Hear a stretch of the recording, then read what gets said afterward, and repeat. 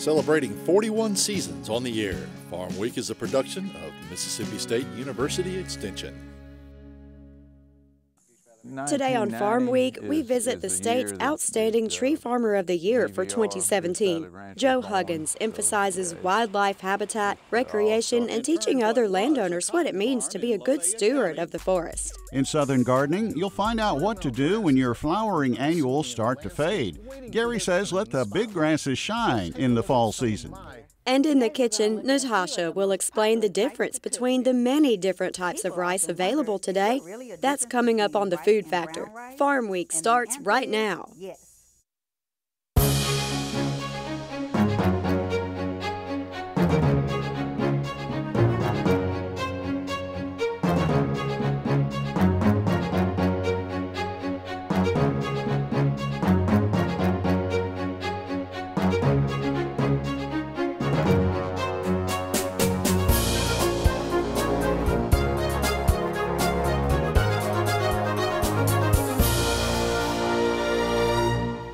Hello everyone, I'm Leighton Spann. And I'm Amy Myers. Thanks for joining us today on Farm Week.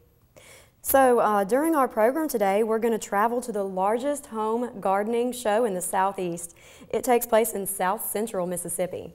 But first, Amy, we're going to head to North Mississippi, where one man is very much demonstrating every day what it means to be a good steward of the land, and his efforts are being noticed by many others. Tucked away just outside of Oxford, Mississippi, in the northern part of the state, is a beautiful tree farm. It is a showplace few people even realize is there. The owner, Joe Huggins, was just named the Outstanding Tree Farmer of the Year by the Mississippi Forestry Association. That took place on October 11th. As you might imagine, he is passionate about what he does and why it's so important. And his tree farm is evidence of his hard work and dedication. This is the old road that the farmer used to come in on when all this was in farmland. It was row crop back in the 80s. Joe Huggins bought this property and turned what was a cotton farm in Lafayette County into a tree farm. 1990 is the year that GVR, Goose Valley Ranch, was born. So yeah, it all started back then.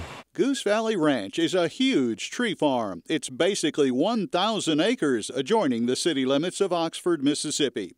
Our tour began here at the far western end of the property. You have a signature area around this part right here that I've tried to keep up.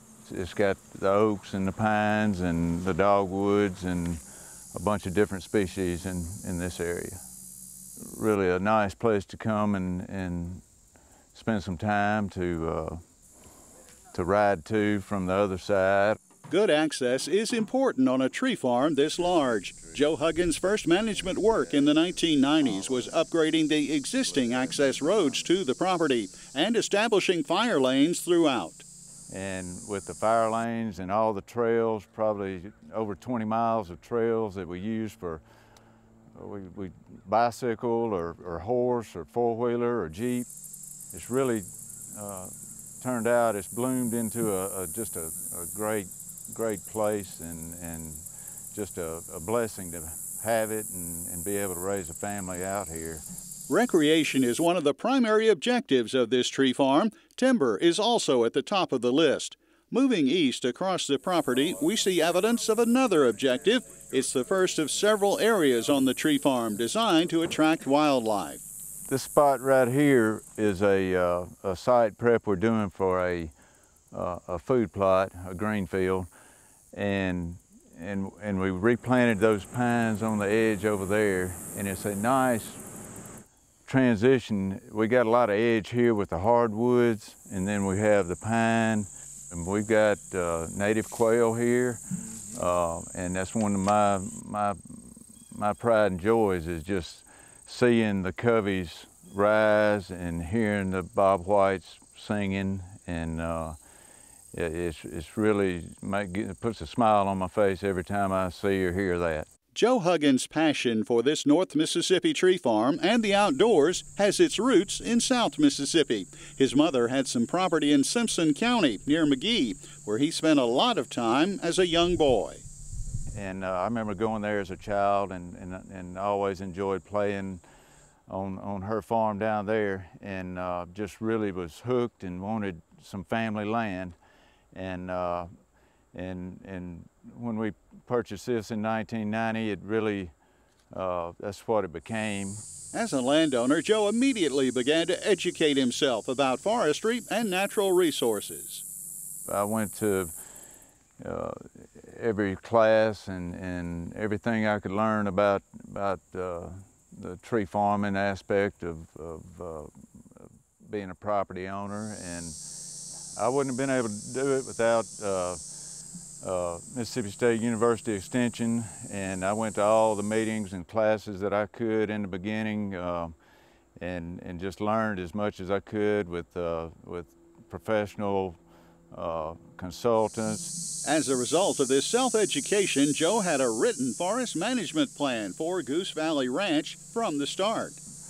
I bought me a tractor and a 10-foot woods cutter and began to work on the place, and just year after year just trying to do more with it, and really was important to me to have something to leave for generations to come and enjoy it in the process. Joe's always open to any recommendations, anything that can better the property for wildlife management or timber production. Garen Hicks is with the Forestry Commission. He has developed a close working relationship with Joe Huggins over the past decade.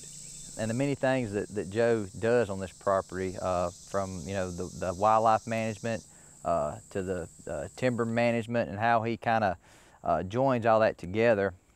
One big thing that I'm impressed with is how much of that Joe actually does himself. To have a place like this, and I know all the work that goes into it, that Joe takes that upon himself to handle all of that. Joe definitely has the necessary equipment to do most any job associated with a tree farm. This includes a road grader, a front-end loader, backhoe, a dozer, and even a dump truck. His forest management work over the last 5 years has involved the clear cutting of 32 acres, including this area where a road is coming through the tree farm. Joe has also thinned 150 acres across the property. In reforestation, 25 acres of containerized and bare root loblolly pine seedlings were planted, along with species of trees desirable for wildlife and aesthetics. Other management practices include QVM sprayings and a regular program of prescribed burning. We do the burning of roughly 200 acres each year in a 3-year rotation. We burn about 600 acres total, so we start over after we finish the last 200 acres.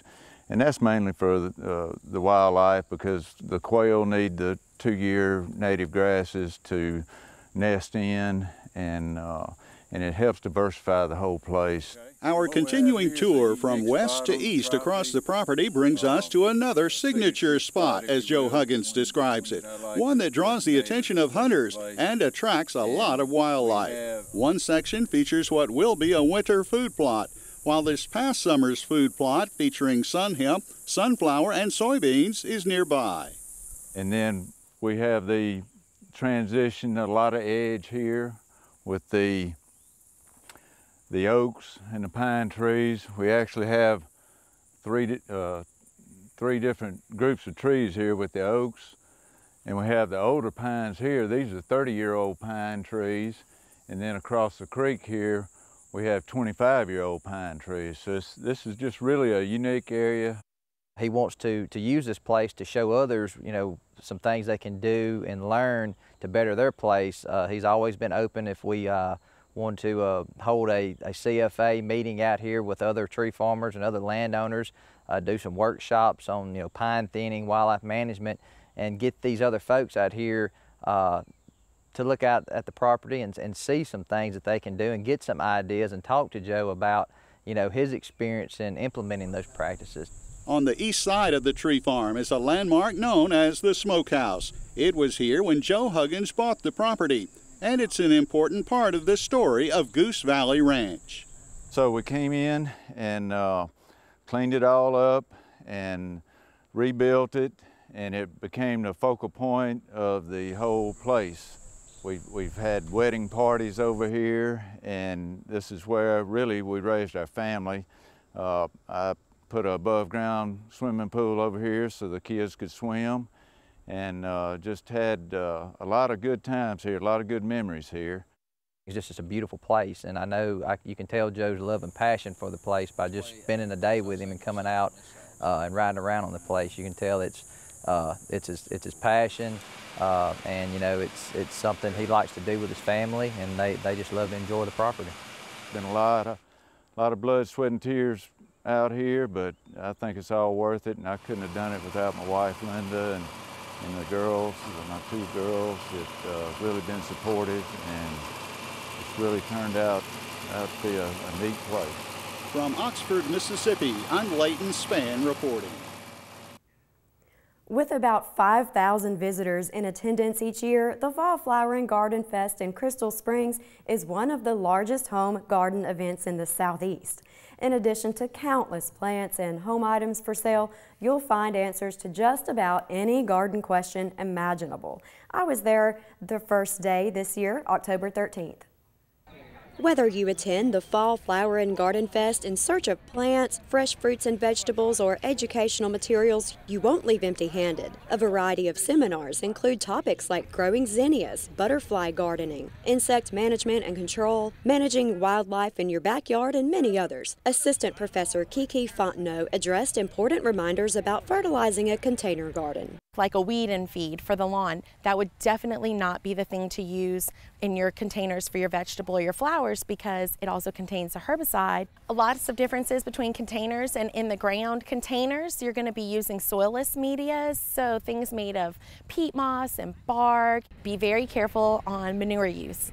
Even in ground gardens or in containers, when the plant's actively growing and starting to bloom in some cases for some of our vegetables, it's too late at that point to use manures, because you might accidentally be introducing E. coli or other bacteria that could cause humans illnesses. We have a lot of resource people here. Under the main tent, we have a plant doctor table. We have a soil testing table with extension specialists and other extension staff available to test your soil, answer your questions, identify your plants, identify your disease problems. We have a plant disease walking tour, an insect identification walking tour, a flower garden walking tour, an herb garden walking tour, and a vegetable garden walking tour. This is the place where plants get tried for this part of the country to see how they perform in Mississippi conditions. So there are a lot of new bedding plants that have not been seen by the public yet. The pond management tent is very popular. That generally attracts over 100 people to learn about how to manage your pond and your fish. For more information about the Fall Flower and Garden Fest, similar events, or resources related to all things gardening, visit extension.msstate.edu/fallfest. I'm Amy Myers reporting. Quite the show it was this year, as always. Just perfect weather for it, too, this year. Certainly was, and we'll have more horticulture for you coming up in just a bit. Gary Bachman is going to reveal his love of big grass, so you don't want to miss that. Yes, quite a bit of that big grass on display in Crystal Springs as well. Well, what's happening in the markets, Leighton? Well, Amy, in the markets this week, we found out that cattle on feed numbers are still running ahead of forecast. No changes for ethanol or other biofuel production levels, and the U.S. could be looking at its second largest corn crop on record. We begin, though, in the beef sector, where the government says the number of cattle and calves on feed for the slaughter market still running ahead of forecast. However, there still seems to be ample consumer demand. Trader Walt Hackney says one reason may be that packing the pounds on cattle has improved the taste of beef for consumers. They may have underestimated the acceptance of good quality luxury cut beef going into the domestic market as far as consumers go. And I think that the general idea of it, they got a taste of what this added finished condition of these big steers did to the quality of the beef, and they liked it. And briskets tastier than maybe they were a year ago. Well, point being there, it was the marbling effect in the briskets of the bigger cattle caused a higher degree of taste in that product. The consumer loves that. That's what they're after. and that's what they expect us to provide. The Trump administration is withdrawing the so-called GIPSA rule. The National Pork Producers Council is applauding this withdrawal of the so-called fair practices rules. They say those rules would have been costly to the industry and ultimately put farmers out of business and raise prices at the grocery store. Well, we turn to trivia now on Farm Week. Our question this week, let's take a look at it. What Irish-born engineer is credited with helping develop the modern-day tractor back in the 1930s? Is the answer A, John Deere, B, John Brown, C, Harry Ferguson, or D, Alice Chalmers? We'll have that answer coming up. The EPA says it is backing off proposed changes to the renewable fuel standard, changes which could have impacted the volume of corn used for the production of ethanol. EPA Administrator Scott Pruitt says the agency will keep RFS volume mandates at levels equal to or greater than what was proposed back in July. Iowa U.S. Senator Charles Grassley called the news a great day for rural America. The October supply-demand report continues to indicate it's going to be a very large U.S. corn crop this year once all the harvest is complete. Extension's Brian Williams updated me on the situation with corn and all the grains. What change was made to the corn numbers from the September report? Well, there are several changes made to the production numbers on corn. The big change was, and the surprising change, was an increase in yields of about 1.9 bushels per acre, up to 171. Part of that increase was offset by a decrease in acreage planted, total acreage planted and harvested by about 400,000 acres, but that still left production up by 96 million bushels. Will this be a record in any way? Not quite. We're going to fall a little bit short of what last year was our record crop. We're expecting about 14.3 billion bushels this year. Last year we were just a shade over 15 billion bushels, but even despite that, it's still going to be a very large crop and probably will end up being the second largest crop on record. What's the market's reaction been to the change? Well, initially, the corn markets kind of tumbled a little bit, but it didn't take them long. The next day, they kind of bounced back. I think part of that was being supported by some of the weather news and a slow harvest across the Corn Belt, plus the soybeans kind of helped support corn a little bit as well.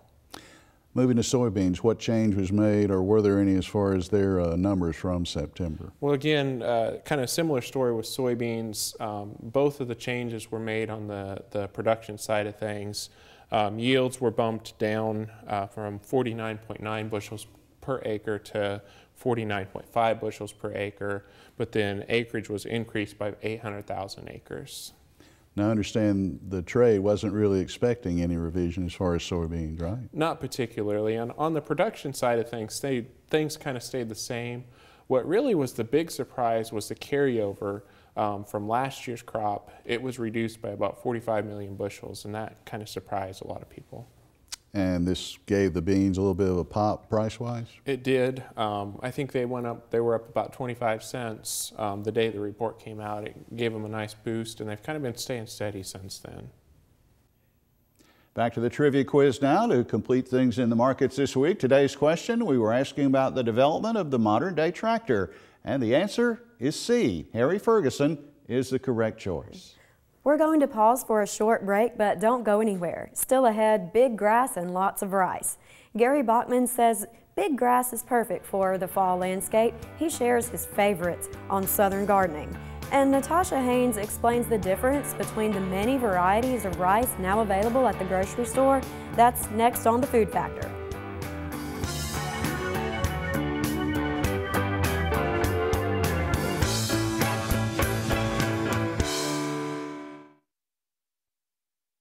Infinite Impact began with the goal of raising $600 million. And through your generous gifts, we surpassed that goal faster than anyone thought possible. But now, we have set our standards higher and spread our vision further. Infinite Impact offers infinite possibilities. And it all begins with a single step, a single accomplishment, a single victory, or even a single goal. 1 billion begins with one. Before we get back to the markets, let's take a look at the Farm Week calendar. Farmers and those interested in starting an ag-based food business are invited to an extension workshop on food as a business.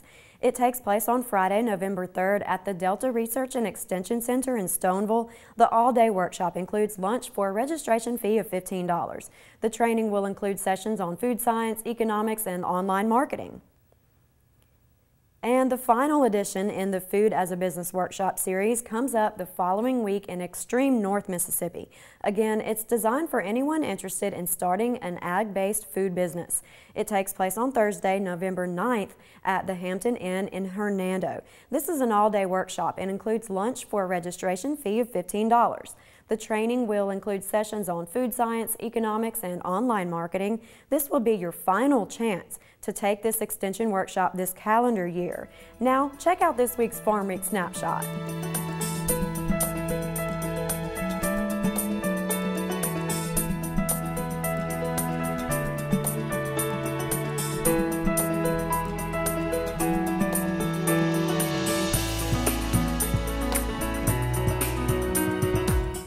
If you ask a chef to give you some attributes for rice, they might use words like versatile, nourishing, and satisfying.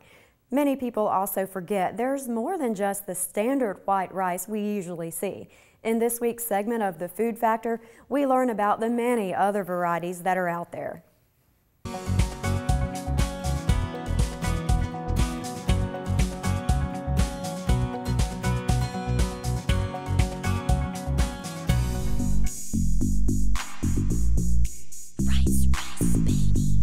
All right, stop.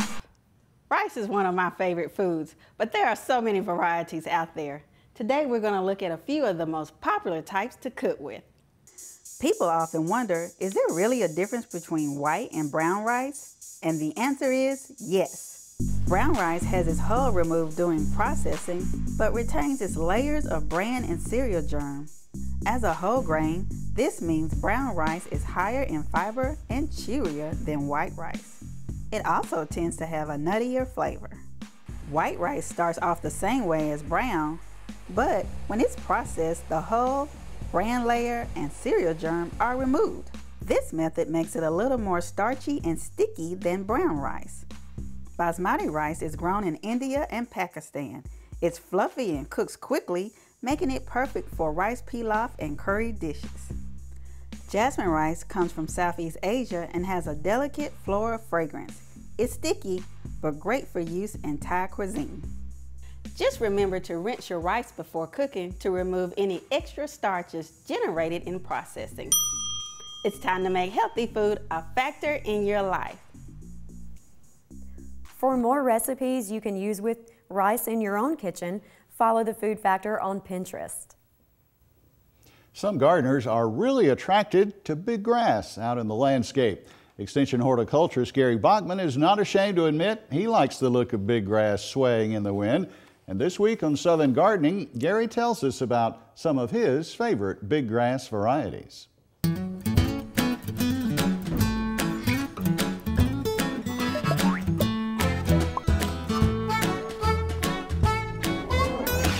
I like big grass, and I cannot lie.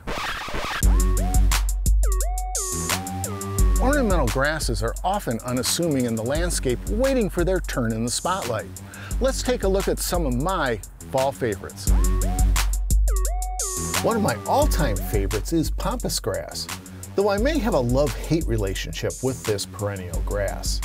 I love the 6 to 7 foot tall plants, and then the flower stalks shoot up and can be up to 10 feet tall. The flat grass blades have a rough surface, think sandpaper, and have very sharp edges.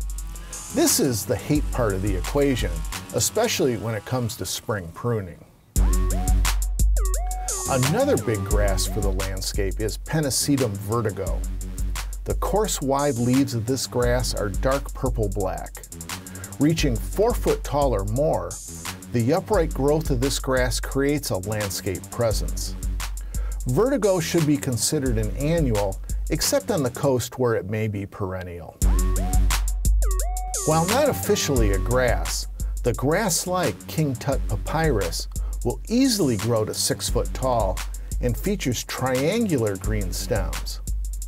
Each stem is topped with an umbellate inflorescence of 100 thread-like rays.